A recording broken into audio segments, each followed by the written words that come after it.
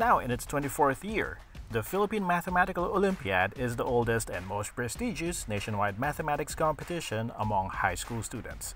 After its trial run in 1984, it was officially launched in 1986 and has been held annually since 2007. The country's contestants to the International Mathematical Olympiad are chosen from the top students who compete in the Philippine Mathematical Olympiad. The PMO is a project of the Mathematical Society of the Philippines and the Department of Science and Technology Science Education Institute. Hi, my name is Hazel Joyshi. I was a past Philippine Math Olympiad national finalist. In this video, we will be using the general case of the Vieta's formulas in solving some problems. Let P of x be equal to a sub n, x raised to n, plus a sub n minus 1, x raised to n minus 1, plus so on and so forth, plus a sub 1x, plus a sub 0, be a polynomial of degree n. So that means that a sub n is not equal to 0. And r sub 1, r sub 2, r sub n be the zeros of p of x. Then, so the Vieta's formula says that r sub 1 plus r sub 2 plus plus r sub n is equal to negative a sub n minus 1 over a sub n. We have r sub 1, r sub 2 plus r sub 1, r sub 3 plus so on and so forth, r sub 1, r sub n plus r sub 2, r sub 3. So we do that up until r sub n minus 1, r sub n equals a sub n minus 2 over a sub n. So on and so forth. So the general rule for the Vieta's formulas is that so you take k roots out of the n roots and then you take the product. So all the possible ways of doing this, you add them. So this is equal to negative 1 raised to k times a sub n minus k over a sub n. So the last one would be, so just taking the product of all the roots, r sub 1, r sub 2, r sub n, this is equal to negative 1 raised to n times a sub 0 over a sub n. So now let us proceed. So first, we have 12 PMO qualifying stage for regions 1, 2, and CIR. Part 2, number 19, 3 of the roots of the equation 2x to the 4th plus ax squared plus bx plus c is equal to 0 are negative 1, 2, and negative 3. What is b? So let r be the 4th root of 2x to the 4th plus ax squared plus bx plus c is equal to 0. Then, so by the Vieta's formulas, so the first equation is, so negative 1 plus 2 plus negative 3 plus r is equal to 0. So which is the sum of the roots. And then the second equation, so we're taking 3 at a time. So we have 2 times negative 3r plus negative 1 times negative 3r plus negative 1 times 2r plus negative 1 times 2 times negative 3. So this is equal to negative b over 2. So now, so for the first equation, we can just transpose all the constants to the right hand side. So we get r is equal to 2. For the second equation, so we can simplify the left hand side. So we have negative 5r plus 6 is equal to negative b over 2. And then we can plug in r is equal to 2. So we get negative 10 plus 6, so which is equal to negative 4. So negative 4 is equal to negative b over 2. So we get b is equal to 8. So the answer is letter C, 8. Now let us proceed to the 17th PMO qualifying stage. Part 3, number 5. Let alpha, beta, and gamma be the roots of x cubed minus 4x minus 8 is equal to 0. Find the numerical value of the expression alpha plus 2 over alpha minus 2 plus beta plus 2 over beta minus 2 plus gamma plus 2 over gamma minus 2. Okay, so from the Vieta's formula, so we get this alpha plus beta plus gamma is equal to 0. Alpha beta plus beta gamma plus gamma alpha is equal to negative 4. And then lastly, alpha times beta times gamma is equal to 8. Now let us work with the expression. So we can do a usual division, so by segregating the quotient from the remainder. So when we divide alpha plus 2 by alpha minus 2, so we get a quotient of 1 and the remainder of 4. So you end up with 1 plus 4 over alpha minus 2. And then you also do that for the other two fractions. So you have 1 plus 4 over beta minus 2 plus 1 plus 4 over gamma minus 2. And then we can combine the constants. So we have 3 plus 4 over alpha minus 2 plus 4 over beta minus 2 plus 4 over gamma minus 2. So now, you can proceed with combining these three fractions. So you can get the LCD and then do the usual combining. So you expect that you will be using a FOIL method. So just make sure that you do it carefully to arrive at the correct answer. But for this video, we will be using a different way so that we can avoid using the FOIL method. So we will be using the fact that alpha is a root of x cubed minus 4x minus 8 is equal to 0. So since alpha is a root, then when you plug in alpha to x, then the equation should still be consistent, which means that alpha cubed minus 4 alpha minus 8 is equal to 0. And then what we're going to do, we will be transferring negative 4 alpha to the other side. So we end up with alpha cubed minus 8 is equal to 4 alpha. And then the left hand side looks nice. This is a difference of 2 cubes, so you can factor this out. You have alpha minus 2 multiplied by alpha squared plus 2 alpha plus 4 is equal to 4 alpha.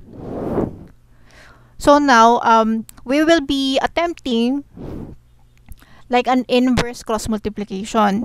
So remember, usually we do cross multiplication when you have fractions in your equation and you want to do cross multiplication to get rid of the fractions. So but this time you do not have a fraction and then you are trying to have a fraction. So it's like an inverse cross multiplication, right?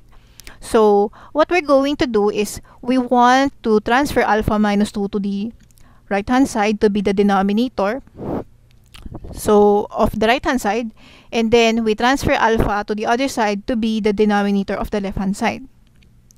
So it's as if you need to divide alpha and alpha minus 2. But we cannot easily just do that because we need to make sure that what we divide is not 0. No? So when we are trying to divide by 0, so that is undefined. No? So we want to make sure that what we divide is not 0. Alright, so what we're going to do is we check if any of the roots is 0. So let p of x is equal to x cubed minus 4x minus 8. And then we're going to plug in 0. So we have 0 cubed minus 4 times 0 minus 8. So simplifying, you end up with negative 8, which is not equal to 0. So that means that 0 is not a root of this polynomial equation. So which means that none of the roots that we have, alpha, beta, and gamma, is 0. So we're sure now that alpha cannot be 0. Now we go back to the equation. So since we know that alpha is not 0, so 4 times non-zero, this is non-zero. So since the right hand side is non-zero, then we know that the left hand side is non-zero as well. So that means that neither of the two factors is 0 as well. No? So we're sure that, so now what we're trying to divide, alpha and alpha minus 2, both of them is non-zero. So now we can proceed with our inverse cross multiplication. So we have alpha squared plus 2 alpha plus 4 all over alpha is equal to 4 over alpha minus 2. And then we just simplify the left hand side expression, so which is alpha plus 2 plus 4 over alpha. And then we also do that for the other two roots. So you know that 4 over beta plus minus 2 is equal to beta plus 2 plus 4 over beta, and 4 over gamma minus 2 is equal to gamma plus 2 plus 4 over gamma. So now, we move back to the expression that we got earlier. So we can plug that in. And then we can combine alpha, beta, and gamma, since that's what we can substitute later from the Vieta's formulas. And then, we also combine together the fractions, which is easier because we don't need to do FOIL method since the factors are just variables, alpha, beta, and gamma. So we have 3 plus 2 plus 2 plus 2, so we have a 9, and then plus alpha plus beta plus gamma, and then for the fraction we have plus 4 times the quantity alpha beta plus beta gamma plus gamma alpha all over alpha beta gamma. So now we can use the Vieta's formulas to substitute. So we have 9 plus 0 plus 4 times negative 4 all over 8. So we get 9 minus 2, which is equal to 7. So the answer for this item is 7. With the last item, we will be introducing the remainder theorem. So let p of x be a polynomial when p of x is divided by the linear polynomial x minus alpha. The remainder theorem says that the remainder is p of alpha. So, which means that to get the remainder, we just need to plug in alpha to the x in p of x. So, let's proceed to 23rd PMO qualifying stage. Part 1, number 5.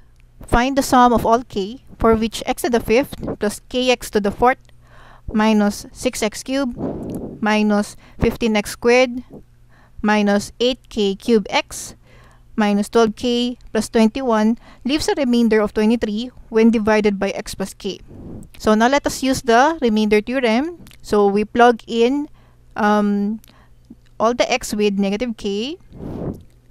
So this expression should be equal to the remainder, which is 23.